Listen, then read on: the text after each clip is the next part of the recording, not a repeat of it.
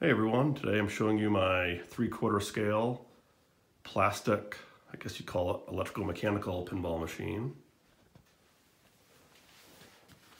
Now there were quite a lot of them, I guess maybe early 2000s and 2010. This is of course Space Adventure Pinball, and they're 3/4 size.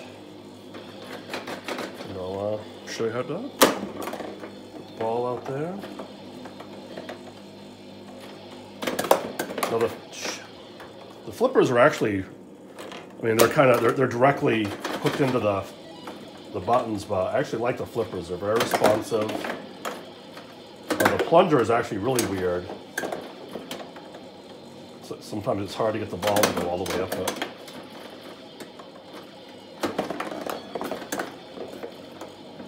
So as I'm sure you can tell, that is a spinner, and that thing goes really fast. It hits the ball pretty hard. And those are your bumpers. You got a back area, a back sub area, and that's actually a seesaw. If I can get up there, it's hard to do, but it actually seesaws back and puts the ball into the back. And for a cheap plastic, it's still, like I said, cheap score. You can hear it kind of has a sound, well, I wouldn't say soundtrack, but it has some music. It has, there we go. Has sound effects when you score. Got some pretty cool space sound effects.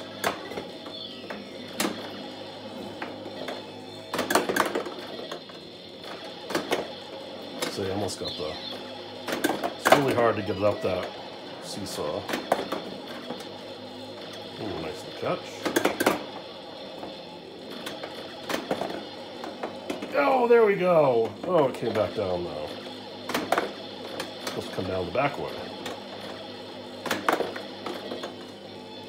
Well, so that's the Space Adventure Pinball.